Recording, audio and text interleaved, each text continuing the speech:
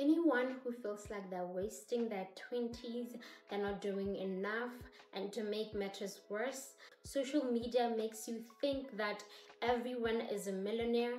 We are people with different circumstances, with different backgrounds. I just wanted to say to you, look how far you have come.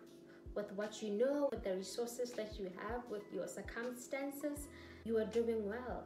You are striving every day to be a decent human being. You are striving every day to make your dreams come true. Whether you have support or not, you are doing well. Every day you are waking up trying to be the best version of yourself. If you could just look at how far you have come, you'll see that you are not wasting your time. You are not wasting your 20s. But still, it is okay to want more for yourself. It is okay to desire what you deem as a better life for yourself.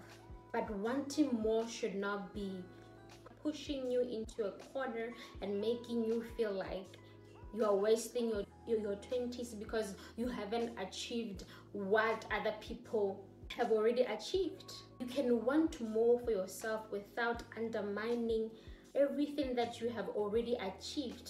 You can still appreciate what you have done, what you have. You can still be content with what you have, but still want more.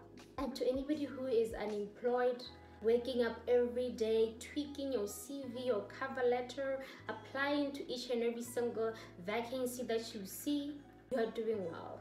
Opportunity requires preparations. So get ready, prepare yourself for that job that you want, so that when an opportunity pops up, you're ready. You're doing very well. And just because you want to be an employee, it doesn't make you any less of a person than somebody who wants to be an entrepreneur. It's okay if you want to be employed and use that degree that you went to school for. You're doing well. We are all doing what we want to do. So just because 20 people that you see on social media are telling you that you should leave your 9 to 5 and you don't see why you should do that, you don't have to do that. Every day strive to improve yourself, work on your weaknesses. Don't let that job take away any hobbies, any passions and dreams that you have. Don't let it kill you and you're just somebody who wakes up, goes to work, comes back and sleeps, goes to work, comes back home to sleep. Enjoy your money. Use it on your hobbies, your dreams, your passion, whatever. And rest. When you are working 9 to 5 and you don't have time to rest, your mental health could be severely affected if you do not take time to rest. Take time off. Spend time with your family, with your friends, with your partner.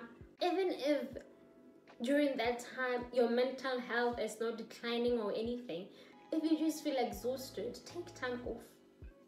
It's okay.